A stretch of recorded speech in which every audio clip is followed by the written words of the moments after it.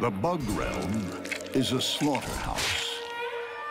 With butchers on every blade of grass, no one is safe.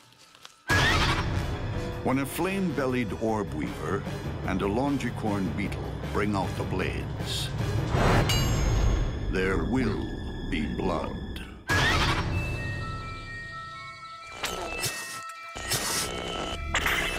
Like a nightmare from a horror show, the Longicorn Beetle is like a flying chainsaw. In Costa Rica, there's a widespread myth that they can saw a branch off a tree just by hooking on with their jaws and flying in a circle. The Longicorn Beetle is built like a ground-to-air wood-chopping machine. Body and wings are protected by heavy armor. 2 grappling hooks on each foot help it cling to trees.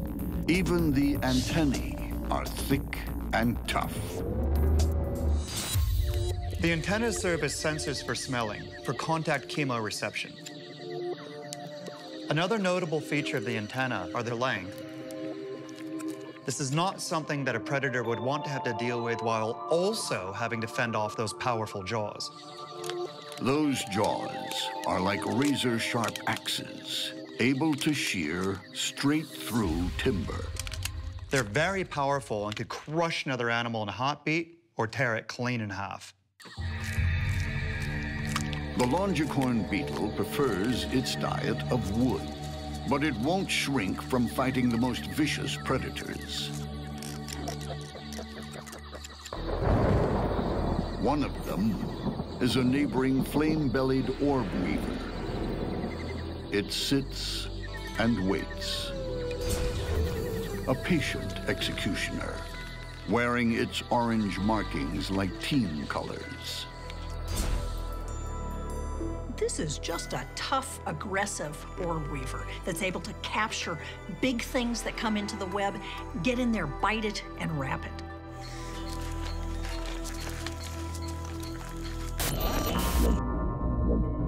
This mobile attacker has multiple eyes.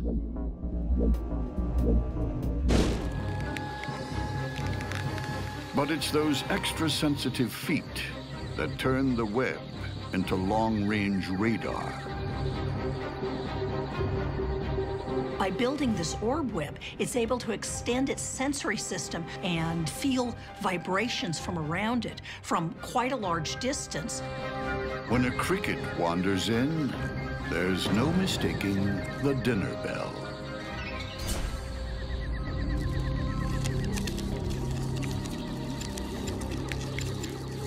It grabs the prey and starts swathing it with silk.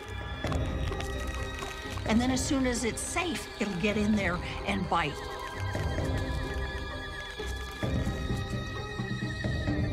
The flame-bellied orb weaver injects its powerful neurotoxins.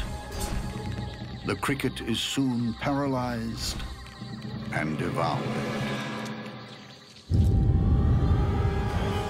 But will the victory come quite so easily when the armored woodcutter tangles with a high-wire hitman?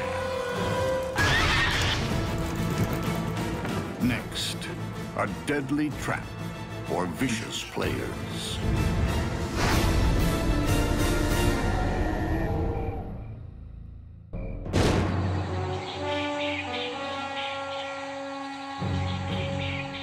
In the forest, a wood-eating Longicorn beetle flits from tree to tree, gorging on bark.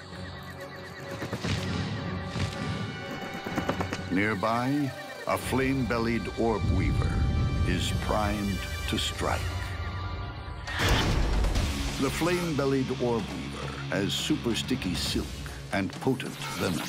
The Longicorn beetle has size and strength, with heavy body armor and shredding mandibles. Who will survive? The beetle has fed well tonight, perhaps too well. Heading homeward, its concentration lapses.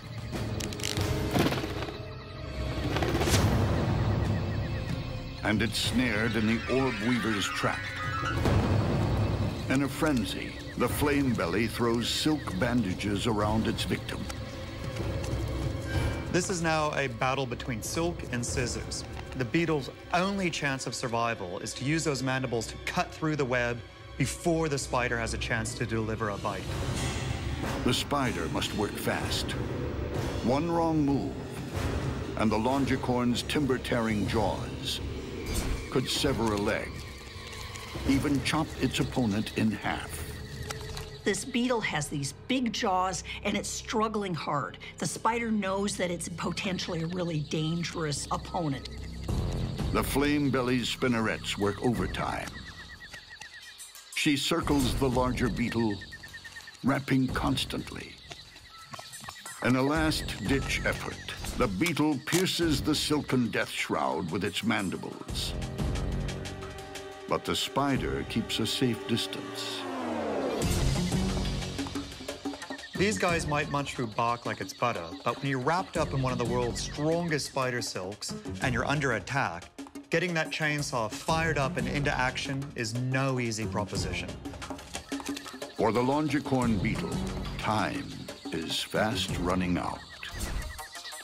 And predator and prey are locked together in a spiral dance of death.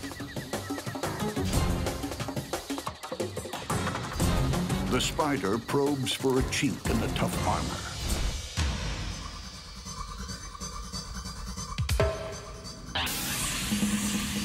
Delivers a toxic bite and retreats to the middle of the web, confident that its venom will do the rest.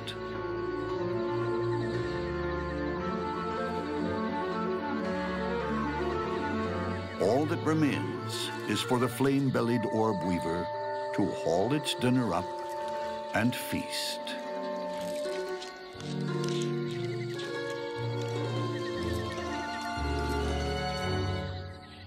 The airborne woodcutter has taken its last flight.